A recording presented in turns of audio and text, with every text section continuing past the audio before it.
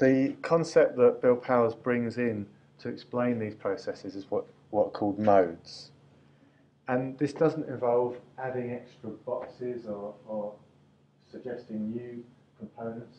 It's merely about directing the way that information is transmitted between the levels of a hierarchy. So what Bill Powers invokes is some switches, essentially, and some very minimal local storage, which he calls memory. But in doing that, you get the emergence of 4 different modes, which Powers calls controlled, automatic, passive observation, and imagination. And I just always, every time I read through this, I get really excited and interested by how you can sort of observe different things that are going on that have been studied in psychology by looking at these 4 different modes. And again, it's not to say this is the final word, but I think it's really important to think that once we have a model of psychological functioning that is about hierarchical control, and you introduce these switches, you can actually get something that functions in a much more complex and rich way.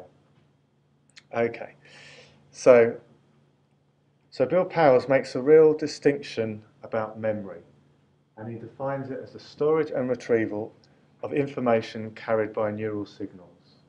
So it's just the storage of those signals that are going through the loops that we've already modelled. So it's not merely having that information in the moments that you see when we did, say, the live block diagram, but having some component of that block that allows it to store a history of the signals that have gone through it.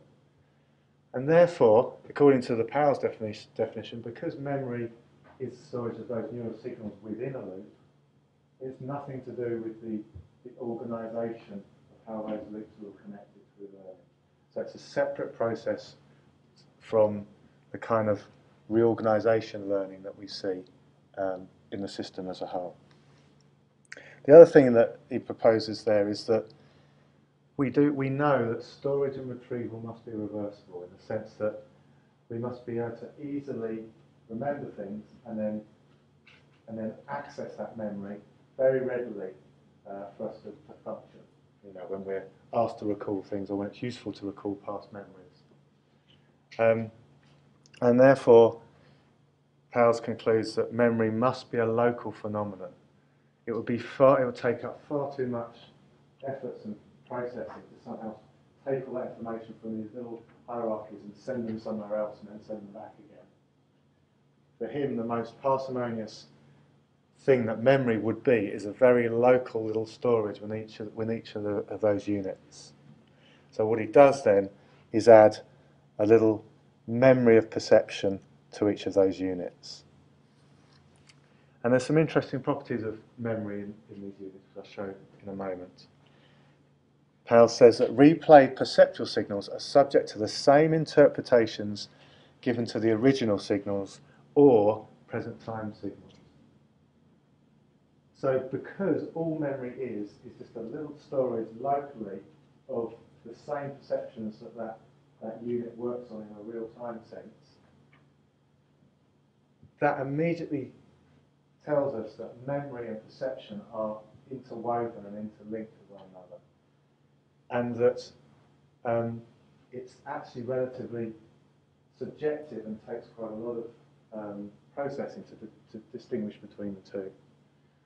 And I'll revisit this when we talk about dissociation, but there are some really interesting findings within basic cognitive psychology.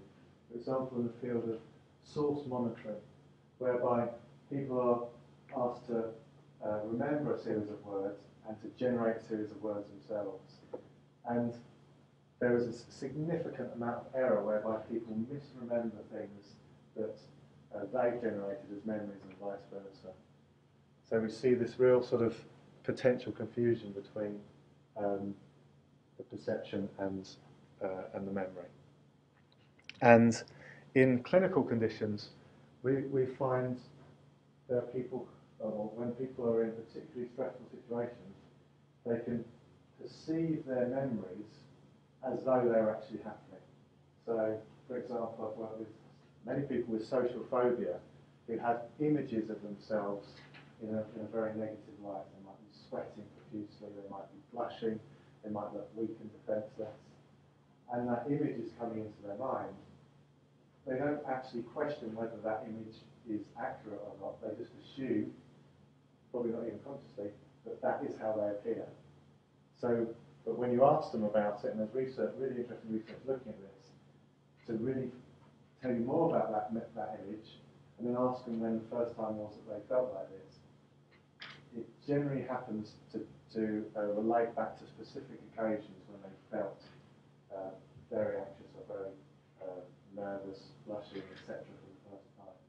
And so there seems to be evidence in clinical studies that imagery, often imagery that we hold to be true, is actually there because we've had a past experience that's led us to believe it. So, for example, someone with social phobia may have been humiliated in class by their teacher, and they've got a last, and although they knew that they had that experience, they haven't linked it to the fact that when they're anxious at work, they get this feeling that they're blushing and everyone can look at them.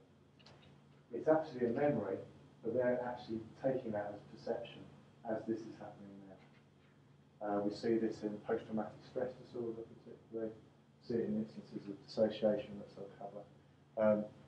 So there seems to be this tendency for perception and memory to be confused with one another. And for me personally, that makes complete sense if the two systems are sort of superimposed on one another. And sometimes what we find is that people can be so immersed in attending to these inner experiences that they become what we call self-focused, become detached from the situation around them. Again, we'll come back to that when I talk about dissociation. But clearly, even though there's these difficulties with memory must have a function. Anybody want to hazard why it might be adaptable to have memory in a hierarchy? Why memory might be most important?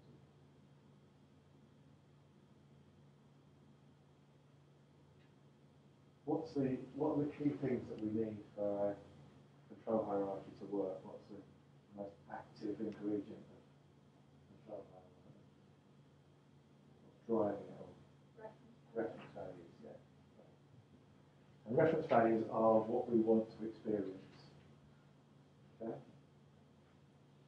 How are we going to know what we want to experience unless we've experienced some of it and achieved what we wanted, or it was at least didn't lead to anything bad? So our memories potentially provide us with potential reference values, i.e. they provide us with potential goals. And again, clinically, we revisit this. And one thing we do when we're working with people with long-term conditions is they often want to either get back to normal or be normal. So they've lost a sense of what normal is for them, and spend a fair bit of time trying to get some perceptual sense of what normal feels like or would look like for them. For some people who've had maybe a real difficult history, they've got no sense from their own experience of what normal is. And so we have to look in their current experience, or maybe look at stories or people they know or films to try and identify a sense of when they would know they're being the person they want to be. Because up until that point, they may be driving their lives around avoiding being the person that they don't want to be, or the people around them they don't want to be, rather than heading towards a reference value of how they really want to be. And in our work with bipolar disorder, we call this the healthy self. And often it's a bit of an amalgam of some nice, pleasant past memories, but also some new bits of information they've brought in from what they've read or from what they've seen. So the idea is that memory is goal-directed. It's there either to help us, ideally it's to help us to have more of what we've had before that's going to work for us in the future as well. But sometimes we use memory in the opposite way to try and not get the things that we don't want anymore. But which will have a function when it's a real threat. So when, you know, as a child you stepped out in front of the car and you almost got knocked down and it's made you very anxious, you've suddenly got this real reference value for cars heading towards you, where you want that to be as minimal as possible, so you're extremely vigilant when you're about to cross the road. That's a very adaptive thing to have if it's focused just on crossing the road. However, if you've grown up in an environment where you've had caregivers that have either been abusive or manipulative, and that's your only model for how other people are, and so whenever you relate to them, you try and avoid either being like that yourself or ever being like that, then it interferes with relationships, because this is a very high-level, global concept, controlled at a high level in the hierarchy, that's having a big impact on your life, and not just focus on a particular thing you need to avoid to survive in that situation. And so, for that reason, we need to help people to sort of start to replace that reference value of avoiding it in a certain way with one of what they want to head towards in a more sort of constructive manner. Does that make sense? And I'm going to a very global sort of point here, but I hope it makes sense. Okay, so, but I think going back to the goal-directed aspect, increasingly research in cognitive psychology is illustrating that memory is goal-directed. We use our memory to achieve our goals, and we also remember the things that we need to remember and that fit with our goals. And again, what I think is just really exciting is that the role of memory in PCT already preempts that, because we know that the first function, according to PCT, of the mind is to achieve goals and to gain control, and then we potentially use that memory, or use our memory of experiences, to achieve more fluid and adaptive control over things. Okay. And Powers used an idea called associative addressing, which was around in the literature at the time, to indicate how this, basically trying to make it as simple as possible, how this memory might be accessed. So now, this is basically a hopefully most of this should be quite familiar to you as a negative feedback loop. At a certain point in the hierarchy, so he's drawn it where you've got the high levels above and the low levels below. He's drawn one example of a unit from the middle. We've got all the familiar aspects in here in terms of inputs, comparator, outputs, perceptual signal. But what's been changed is this spot in the middle, whereby the perceptual signals that are going through are not only going up to the high-level systems, but there's a little local storage of that perceptual signal in memory. And actually, when, according to this adaptive model, when you get a reference signal coming from the level above, it's actually triggering a little memory of a past perceptual experience at the level that you want, that will be at the desired level. And that is what's being compared to current perceptual experience. So it would be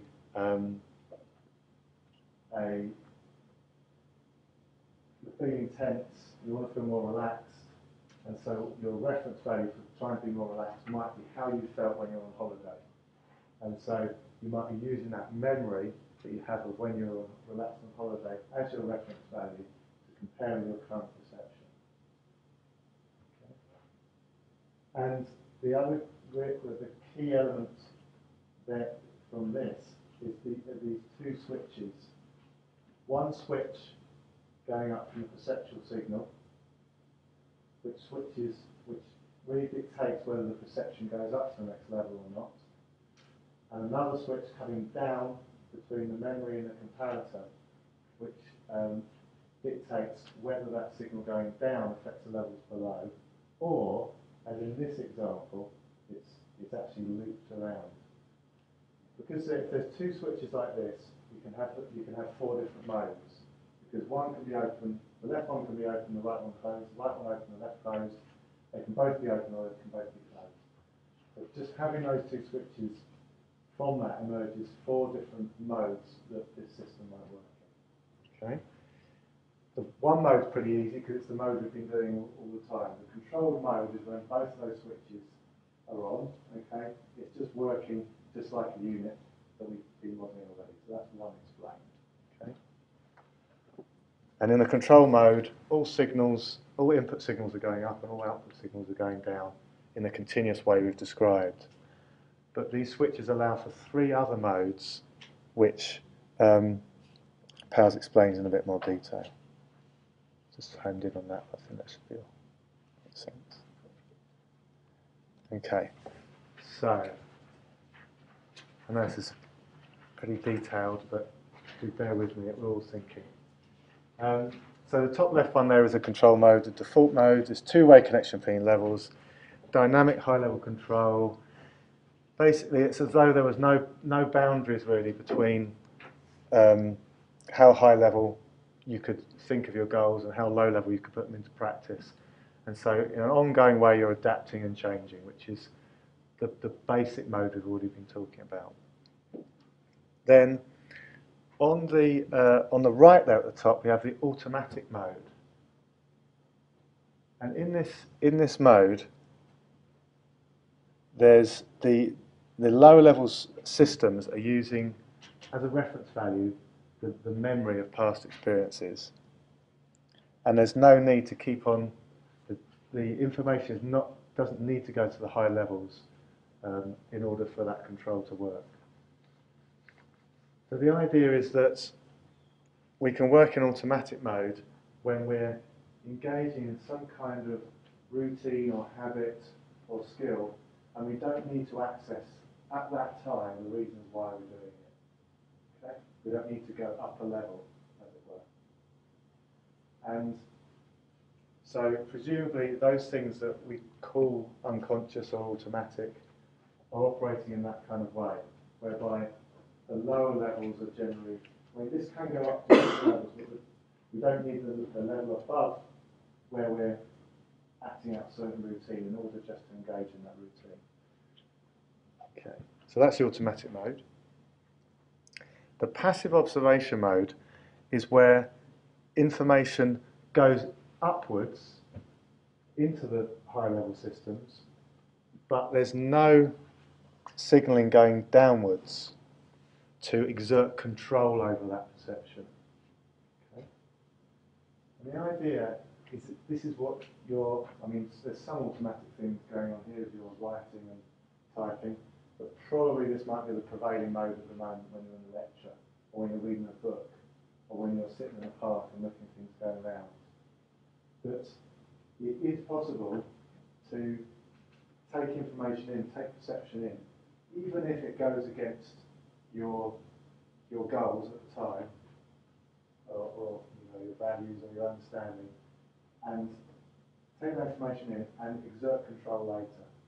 So you might be, after this lecture, sort of questioning it and talking about it and thinking about it and trying to sort of enact it.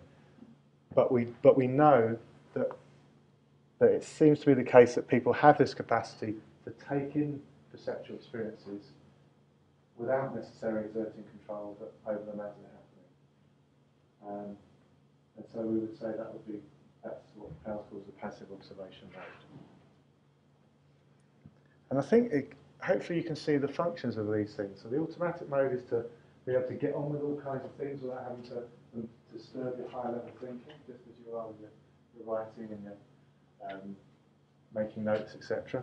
Passive observation mode allows you to take information in and observe perception unfolding over time without necessarily acting immediately to try and reduce the error to get it how you want it to be. It's that delayed gratification or that delayed impulsivity.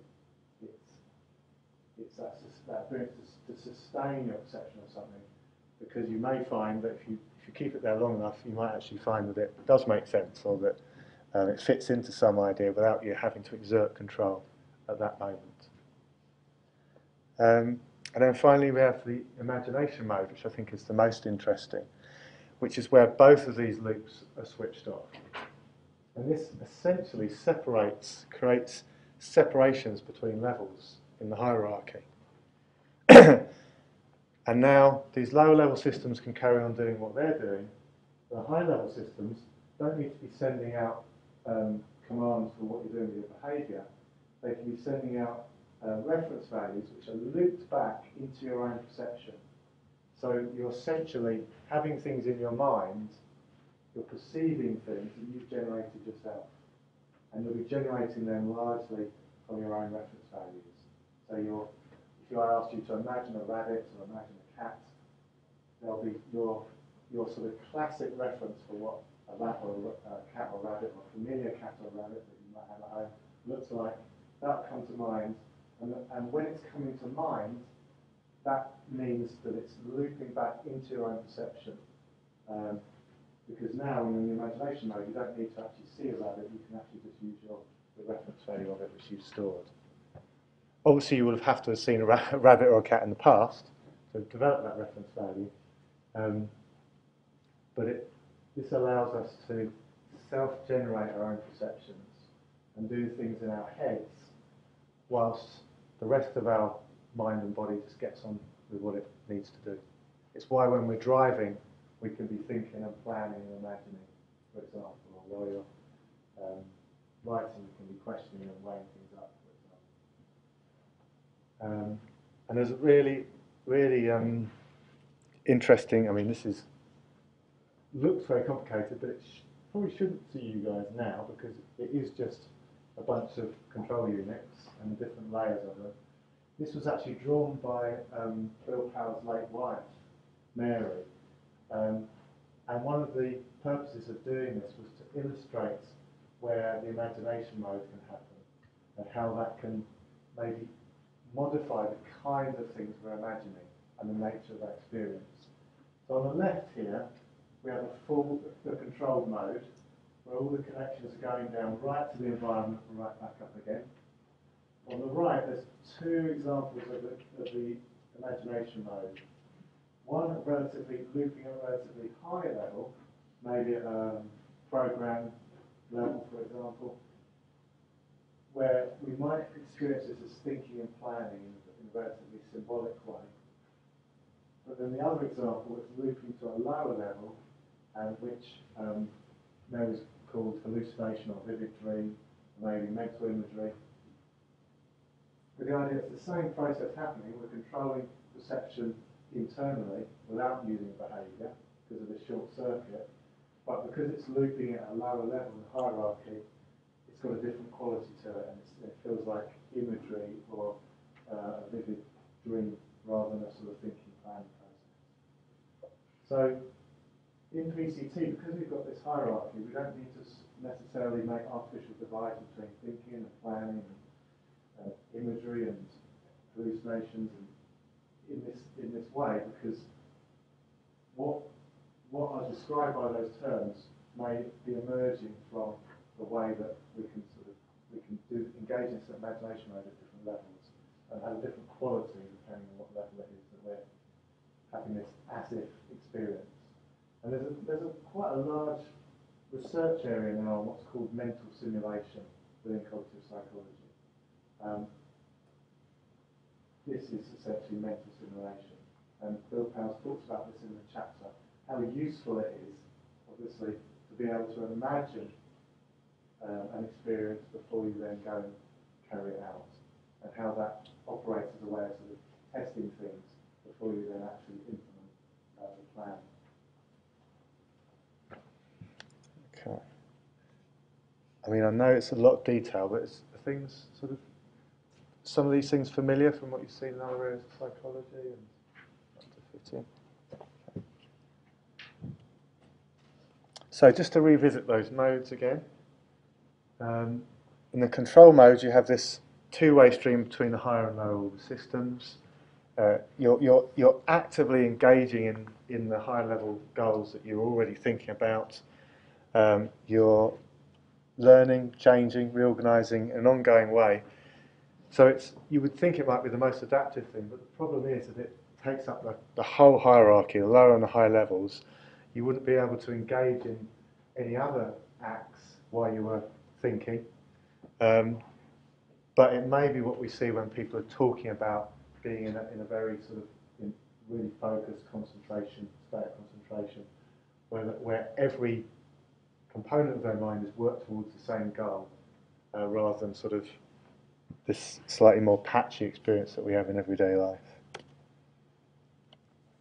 The automatic mode is where these low-order systems are controlling our perceptions without access to the higher-order systems, or without sending signals up to the high-level systems. Allows behaviour to achieve pre-selected goals automatically. They're very common in everyday behaviour: driving, walking, dancing, speaking, effective for multitasking, divided attention. Essentially, a lot of the stuff, arguably, that we do and take for granted is operating in this automatic mode. We don't need to go up levels with it. But clearly, as we talked about in method of levels, there can be an issue here, which is that all of these reference values that we're using at a low level are memories rather than actively being changed.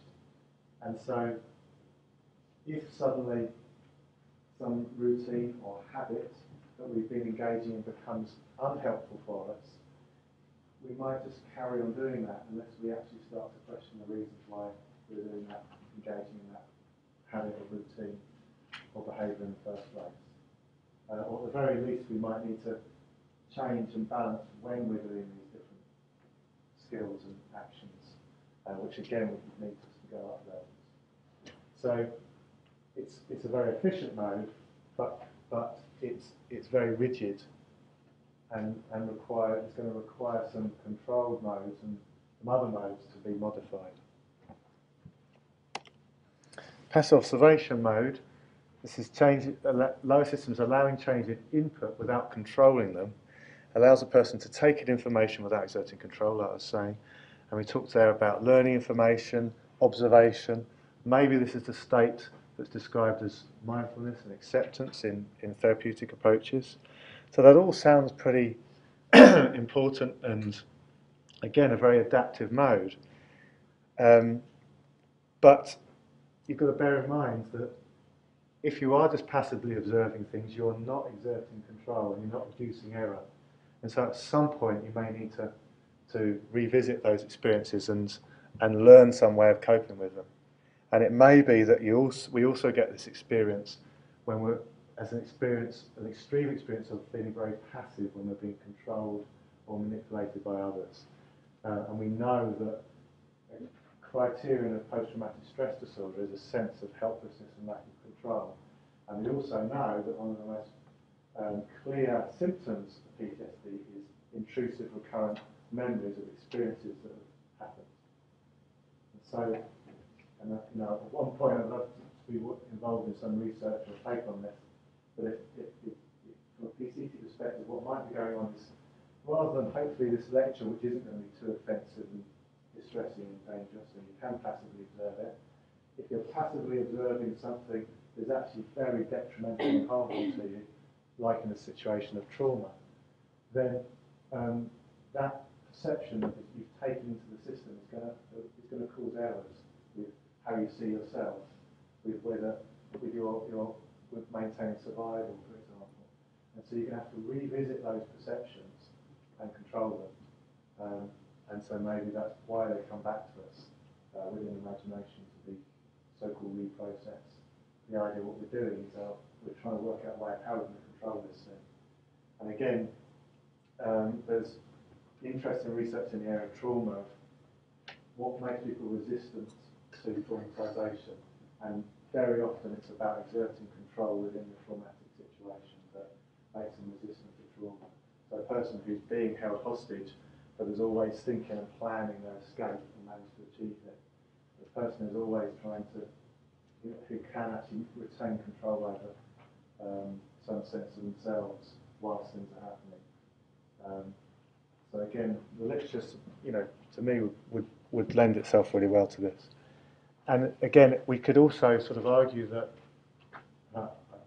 again, this is getting very speculative, but potentially if a person has had unpleasant experiences of passive observation in the past, during school, during early childhood, they might be less able to sit and concentrate and manage and take information in this kind of classroom situation.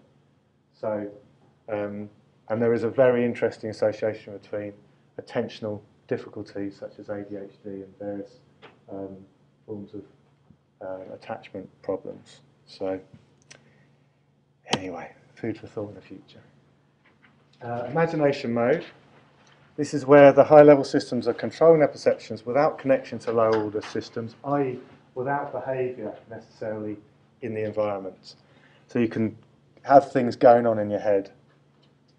It allows mental simulation, planning, mental imagery. Again, sounds really useful thing to do, really effective. You can plan things ahead. You can see in your mind's eye whether things are going to work out or not before you risk doing them.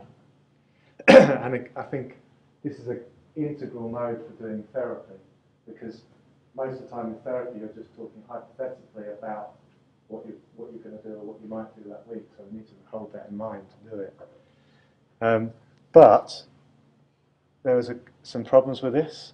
One is that these mental simulations are just based on our reference values. They're not based on the actual situation. So if our references are inaccurate, we could be preparing ourselves for things that might never happen, as I'm sure you're aware of might happen in someone with pathological worry, for example.